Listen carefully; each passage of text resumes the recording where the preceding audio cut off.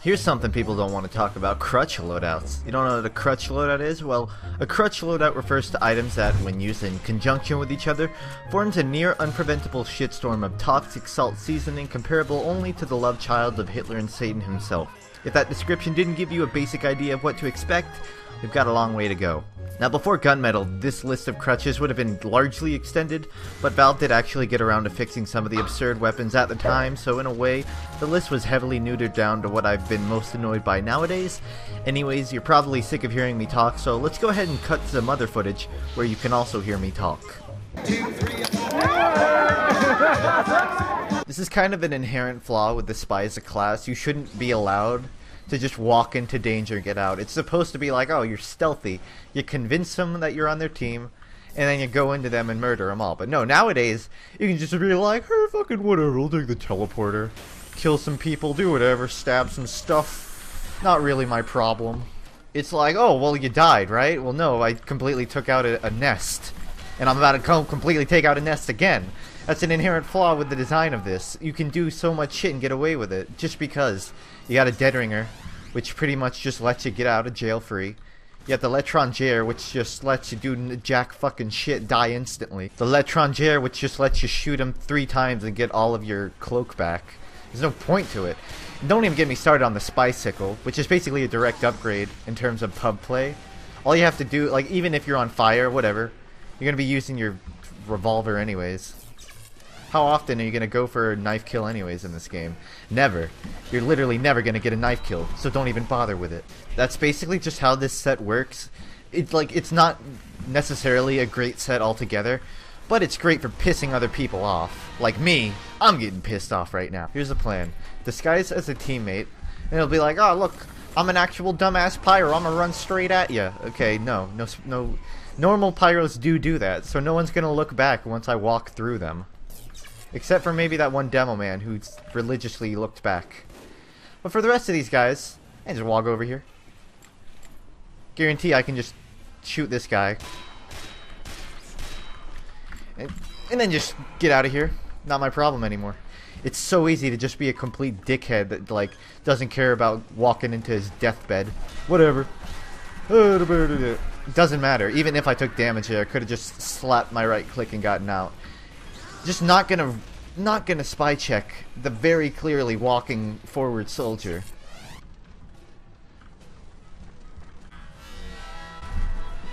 That was a complete absolute face stab, but whatever, I'll take it. Free damage for me.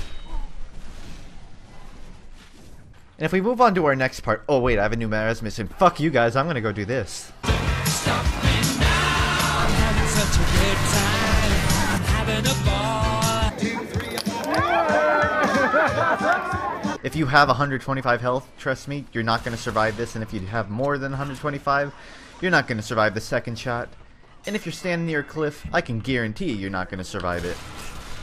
Again, that conceivably should have been a much fairer fight. It should have been like him hitting me a couple times, me hitting him a couple times, but no, it's just one-shot city on everyone. I guess it wasn't a one-shot, that was like a two-shot. 2 shots, still unfair, even for a scout. And I know a lot of these clips I tend to sort of cut down and edit out the parts where I die or whatever. I'm not dying with this set. I don't even need the Criticola, because Criticola, who uses that? I mean, come to think of it, I guess that's where the Criticola comes in handy. It's basically insurance that if you didn't believe before you were going to kill them with one shot, don't worry. They're definitely going to die now, because you got that extra, what, like 25% damage? That's insane. For a force of nature, which already is basically a one-shot, you're just confirming the fact that you're gonna kill him. Don't turn around or anything. Trust me, there's no such thing as an enemy behind you in this video game. Doesn't help that it's upward where I can basically slip through the cracks and just run like a bitch because I don't feel like fighting soldiers underground. They tend to win. Unless I can flank them, which apparently I can't do. You're gonna charge me? I would love if you charged me. I can knock you back. That's how the force of nature works. That's another part. Knockback is probably the least fun mechanic to ever fight in this game. The ability to be knocked off course. It's the same reason I'm going to be talking about other things on the list later, like the degreaser. You shouldn't just be allowed to whack around your enemy like they're a beanbag. It's not fun to fight. I don't even know what to say anymore. I don't like this set, but it's so fun to use. Later. Later. You're getting tossed around like a freaking rag doll. Do something about it. Oh wait, you can't. Did I just duplicate the medics? I just made double medics. I'm a wizard. I'm magic. And the duplicate is stronger than the original. Hey. Hey! Goodbye. I'm gonna make them all explode themselves. Please. Didn't think it would actually pull it off, but the dude pulled himself out of there. I don't even know what words I'm saying anymore. I like this. I like this weapon. So what defines a crutch loadout is basically anything that is not fun to fight against when you're using stock, which is pretty much what the Tank Buster set is. Oh my god! Which is pretty much what this set is. If you saw it before gunmetal, you would basically get 15 health, oh my god, per person that you hit with it. Nowadays, you can only get up to about 20 health per attack with it, no matter how many people you hit. To tack on to that, you also have like extra 20 health from the Battleoin, and then when you deploy it, you can just go balls deep into the entire enemy team. Don't even have to worry about taking damage, which is why it makes it so unfun to fight against, because how do you kill something that just keeps getting all of its health back, and then has a ton of extra health, then it takes no damage? I know you could argue that it's like a set, so it's supposed to be like have good synergy, right? It's supposed to work well together. There's a line, and I gotta say, this thing works too well together. Almost feels like there's some sort of specific issue with the set, but there's really not. The fact of the matter is, it's just not fun to fight. Anything that gives you health back, it's not fun to fight. Just like it's not fun to fight meat shot scouts.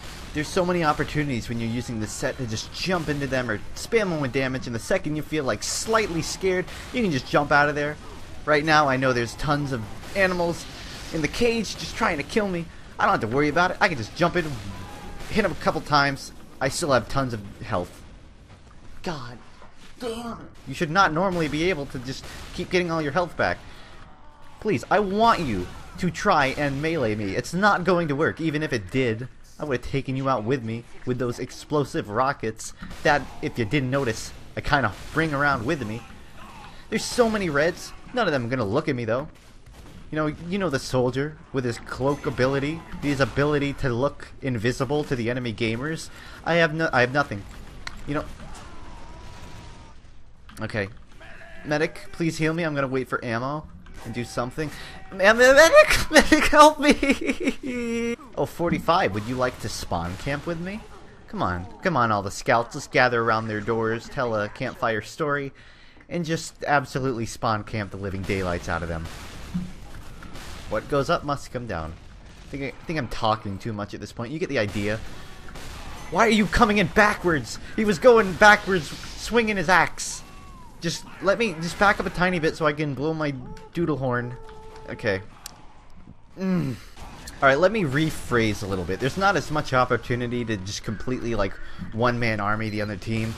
But one-on-one fights, you're still probably going to win all of them with this weapon.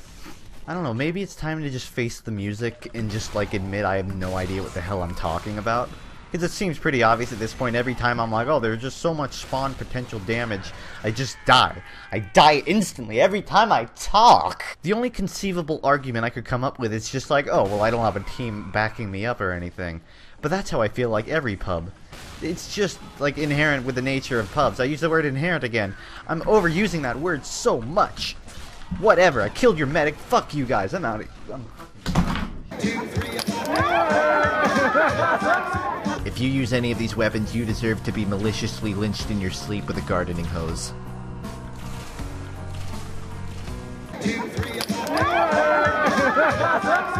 Whoa, looks like someone trying to have fun. As the lead enforcer of the Fun Police, I'm gonna have to shut this organization down and just make sure you're all having an absolutely terrible time. That is basically the nature of this weapon set. It's got great synergy, but it is the degreaser, which basically lets you make your secondary your new primary. Wow, you really need health bait. Any weapon that gives you the ability to knock your enemies around, like have full frontal control of where they stand, is not good. And then you pair it up with a weapon that lets you do more damage when they're in the air. and then you have another weapon which lets you throw them into the air. Then you have one weapon that can just throw back anything they shoot.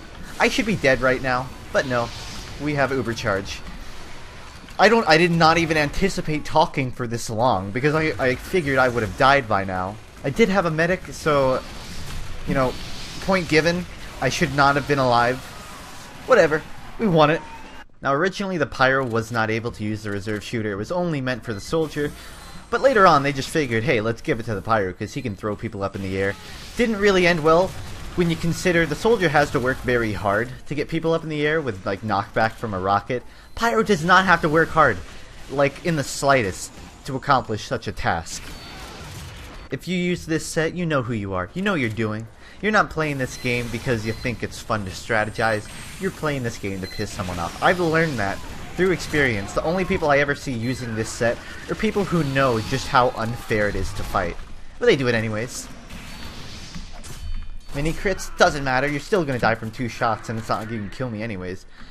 I guess I'm not in much room to judge people that use this set, considering the fact that I am indeed using this set.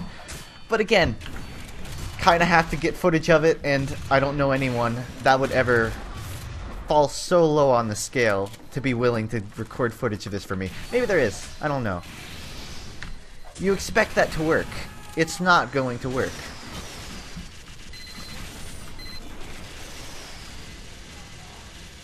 Was that a part of your master plan? You're dead now.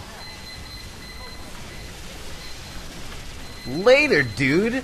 Oh, no, no, no, no. Sir, you're not getting out. You're gonna stay and pay the crime and punishment. Or just fly away, I guess. Come follow Funk along for some skilled TF2 gameplay commentary sponsored to you by whatever company's willing to give me money. I don't know. Let's make it like triple digits. Just hit me up. Email is funkisacella@hotmail.com. No man anymore. It's been a year or two since I was out on the floor, shaking